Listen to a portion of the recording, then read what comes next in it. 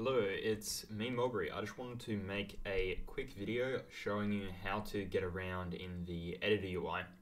A lot of people who are new to using the editor UI, a very common mistake I see is just using WASD. I see a lot of people trying to rotate the camera like this and then trying to use WASD to get around, which is clunky. It does not work.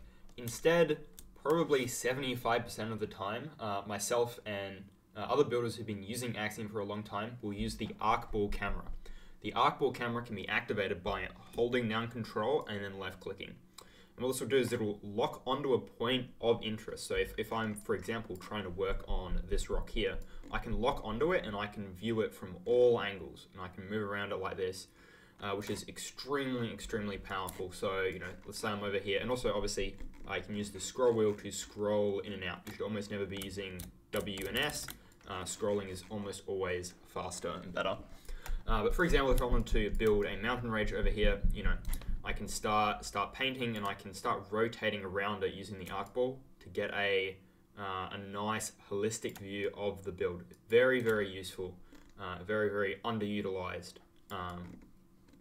Now, the other thing that I'll mention is that a lot of people don't like the rotate camera, the way that it moves around. If you'd like to invert it and have it go the other way, you can do that on the keybinds here. You can select invert camera rotate, and then now moving your mouse to the left will do that, and so on. So you can change that if you want.